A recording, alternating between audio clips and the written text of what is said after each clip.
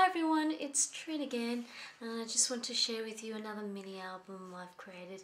Yes, I'm addicted to these mini albums. I love them so much. They're just so much fun to make. So I've used Kelly's binding technique. If you haven't learnt it so far, please go check her out. She's got a tutorial on it. I've got an elastic enclosure for this one with the Tim Holtz clock face, brad and spinner, so that just goes around there. And I've got a few embellishments, you know, from the Tim Holtz, Prima leaves, flower that I've made, and I've just used this like a faux leather for the binding, and it looks really nice. Goes well with the colours. So I've made a really simple one with Casey Craft flowers, a photo frame, of course tags. And this one, the photo can be stuck into here or in the corner there. And it's a paper bag mini, so of course there's some tags inside.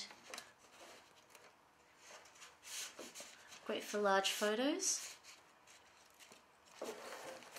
Oh, that was just a die cut chipboard. Everyone knows the ripped pocket and the tags, the swivel tags. Just swivel out.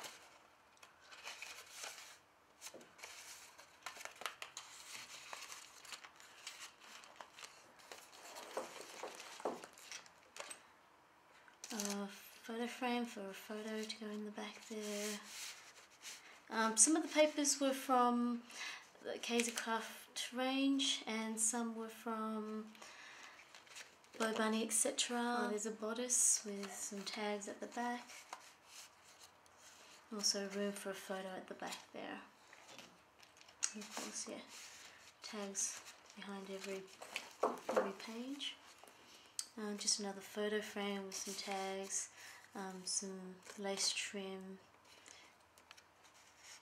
some Casey Craft flowers that I've sprayed with Lindsay's, just to get that gold highlight there.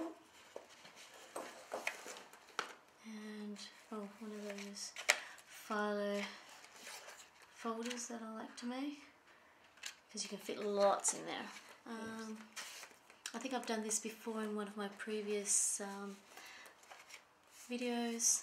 Just cut it out, double layer the chipboard to create a really strong pocket with acetate, and you can add the clock hands there. And then of course the mini album. Mini. I love them again because you can fit lots more photos or journaling in there, and just hung a little pocket watch off there. And a flower I made using the tattered flowers from Tim Holtz die. And the back's pretty simple. Well, I hope you enjoyed that as well. I'll see you next time. Bye!